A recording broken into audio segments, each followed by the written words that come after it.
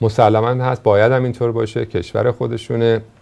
همونطوری که شما عزیزان اول میگید ایران و بعد کشورهای دیگه، اینا هم اول باید بگن آمریکا، یا ممکنه حتی باید بگن اول کمپانی‌های بین‌المللی که اینا رو پشتیبانی میکنن و غیره.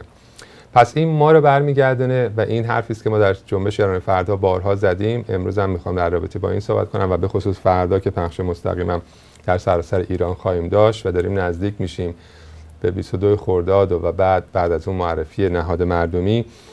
این هستش که ما و شما اصلا کارهایی که میکنیم واقعا باید بدیم، یعنی ما باید یک بررسی سیستماتیک از تمام کارهایی که انجام میشه بکنیم. یعنی حتی این پیشنهاداتی که در رابطه با 22 خرداد شده، تقاضایی که جوانان جنبش سبز کردن از سران جنبش سبز که آقا برید مجوز بگیرید برای روز 22 خرداد، ظاهرا مجوزها تقاضاش شده، به احتمال زیاد جواب منفی میاد و حالا این و بعد اگر جواب مثبت بیاد، خب شما قانونا میتونید برید تظاهرات بکنید، راهپیمایی بکنید. اگر جواب منفی بیاد که احتمالشون خواهد بود، پیشنهاد شده که صبح اعتصاب، بعد از ظهر راهپیمایی و غیره. یکی از عزیزان دیگری که در این اتاق قبل از شروع برنامه صحبت میکرد میگفتش که نه، به نظر من فقط تنها کاری که مردم داخل کشور باید بکنن اینه که فقط حضور پیدا کنن در خیابانا، هیچ کس خونه‌شون نمونه، همه بیان بیرون.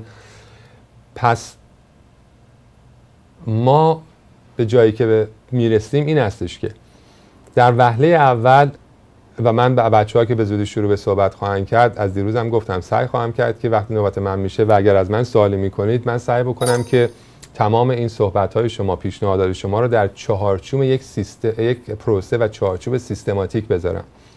یعنی در وهله اول شما از آن باید فکر کنید که هر کاری که می‌خواهید انجام بدهید، چرا دارید اون کار رو انجام می‌دهید؟ نتیجه‌ای که می‌خواهید بگیرید چه هست؟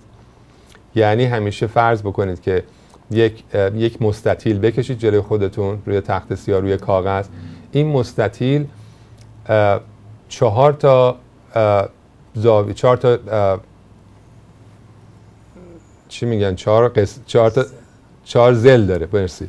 آره زمان 4 زل داره. زمان هندسه‌مون ایران 30 سال پیش لغت داد. این در این 4 زل، زل دست راست از این مستطیل اونجا بهش میگن آوتپوت، یعنی خروجی. خروجی اون هدفی است که شما میخواین بهش برسید. یعنی دقیقاً میخواید ببینید که اگر و داخل مستطیل اون هدفه، یعنی اون حرکته، اون عمل کرده و معمولاً عمل کرده با یک فعل می‌نویسن. مثلا اونجا می‌نویسه تظاهرات بکنید، اعتصاب می‌کنیم یا هر چیزی. این میشه وسط مستطیل. باید دید که از اون که خروجی این زل دست راست مستطیل چه نفعی به هدف اصلی خواهد رسید. هدف اصلی ما همه برکناری مطلق حکومت ملاهاست، برچیدنشونه و فوری بعد از اون، یعنی یک هدف قسمت دومش استقرار دموکراسی و حقوق بشر در ایران.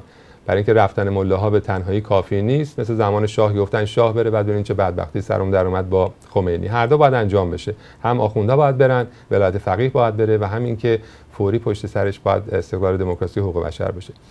بنابراین خیلی خوب خواهد بود که ما هر کاری که از این بعد پیشنهاد میکنیم و هر کار کوچکی میخوایم بکنیم، فرق نمیکنه تومار امضا کردن، نمیدونم انشا نوشتن، چت کردن تو این اتاقاست، صحبت کردن، برنامه تلویزیونی بنده است، برنامه تلویزیونی یکی دیگه است و تظاهرات شبنامه. باید ببینید که این در کدوم قسمت مبارزه داره کار میکنه. ضلع دست چپ این مستطیل میشه ورودی حرکت، یعنی ما الان در کجا هستیم، چه وضعی داریم و با انجام دادن اون حرکتی که در داخل مستطیل اسمشو نوشتیم، امیدواریم که از این دست چپ که موقعیت کنونی ما هست به کجا برسیم در قسمت دست راست. ضلع بالای مستطیل ضوابط کار هست. ضوابط کار یعنی چی؟ یعنی مقررات، پیشنهادها، ضوابط. که مثلا یه ضوابط این است که میتونه این باشه که آقا اگر حرکت این هست برویم مثلا راهپیمایی بکنیم، یکی از ضوابط اون بالا میتونه این باشه که بدون اسلحه بروید، چاقو و تفنگ و نارنجک کنه نروید. یکی دیگه‌اش این است که چه میدونم شعار بد ندید، فحش ندید، چه میدونم زندانتون نبرد. این میشه ضوابط کار. یا گروه‌های کوچک بروید، برق‌آسا بروید. این میشه ضوابط کار. و قسمت پایین مستطیل اگر اون ضلع رو نگاه بکنید، اون رو بهش میگن مکانیزم. مکانیزم یعنی چه نیروهایی، چه سیستم‌هایی، چه چیزی رو، چه نیرویی رو استفاده بکنیم برای انجام اون کار. اون قسمت مکانیزم کار یعنی ضلع پایین مستطیل. مثالش میتونه کامپیوتر باشه، تلفن باشه، اصلا انسان‌ها باشن، افراد باشه و غیره.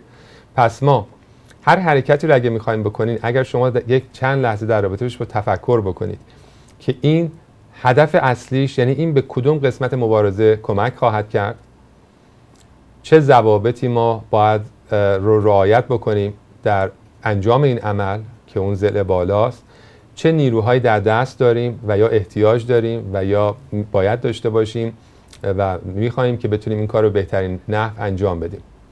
به اضافه این که باید تفکر بشه حالا اگر اون خروجی که می‌خوایم، اون هدفی که می‌خوایم نشد، اینها همش اون وقت باید یک ضریب ریسک هم داره. من الان این صحبتی که دارم میکنم، ببخشید اگر ممکنه کم زیادی حالا مهندسی و تکنیکلی حرفا باشه، ولی این دقیقاً مثالی از کارهای سیستماتیک. در این کاری که ما انجام میدیم، یعنی این کاری که من خدمتتون میگم، کارهایی است که خب سالها بنده و دوستانمون در نیروی هوایی آمریکا، وزارت دفاع وقتی من مهندسی مشاور میکردم و غیره، این چیزایی است که دنیا داره در اون سطح انجام میده.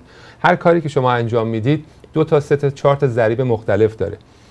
قسمت اول ضریب هست ضریب خطر، یعنی چقدر احتمال خطر هست، یا ضریب شکست، چقدر احتمال شکست این حرکتی که میخواید بکنید هست. و شکست رابطه مستقیم داره به نرسیدن به هدف. ضریب دوم این هستش که ضرر به هدف اصلی در صورت شکست این حرکت.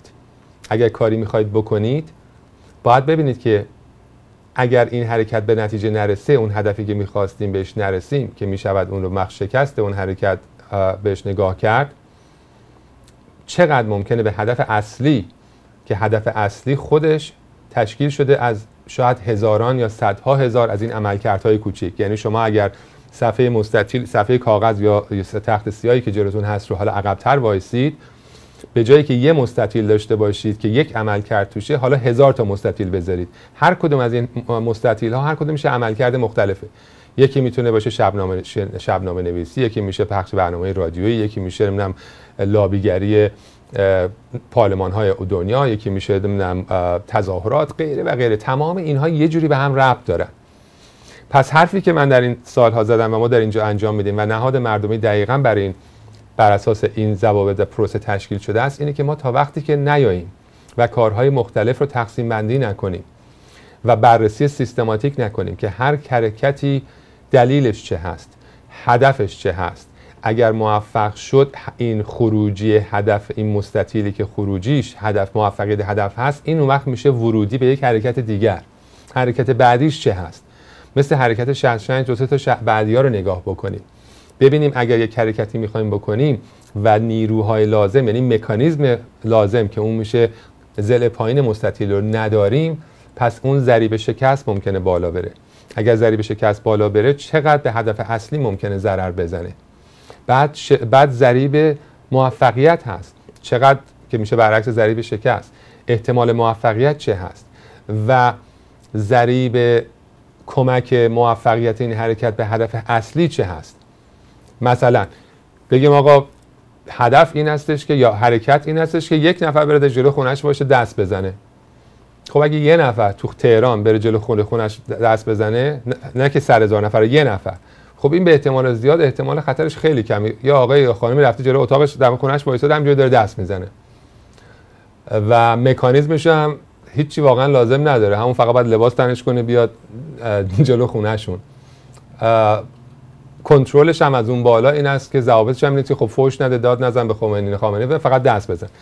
پس ایشون سریع میتونه این کار رو انجام بده و موفق بشه، ضریب شکستش هم کمه، ولی چقدر ممکنه که این کمک بکنه به هدف اصلی که برچیدن حکومت ملا هاست. مثال ساده‌ای بود که حالا شما در رابطه با 22 خرداد کار صحبت میکنید و میگیم حالا مثلا ما بریم اعتصاب بکنیم، نکنیم، بیاریم تو خیابون، نریم، نمیدونم همه بیان تو خیابون، حرفا. اگر بشینید در رابطه با این یکم از این زاویه که من خدمتتون صحبت کردم فکر بکنید، بعد خودتون به نتیجه‌ای میرسید که این مینیمم، این حرکت چه شرایطی باید داشته باشه و اگر موفق بشه، اولا که مقیاس موفقیت چه هست، اون یه قسمت دیگری است که یادداشت فراموش کردم خدمتتون بگم. و دلیلی که سخت هست الان اینا رو بهتون بگم، چون عزیزانی که ما الان در داخل اتاق اینترنت هستن دسترسی به تصویر من و تلویزیون ندارن، فقط از طریق صدا دارن میشنون و اینها رو بسیار دقیق‌تر میشود با شکل و کشیدن و ترسیم کردن این مستطیل‌ها و اینا نشون داد که حالا این فایلاش هم درست کردیم و به زودی من این از طریق اینترنت پخش خواهیم کرد که شما عزیزان اینها رو هم بتونید دقیقاً ببینید.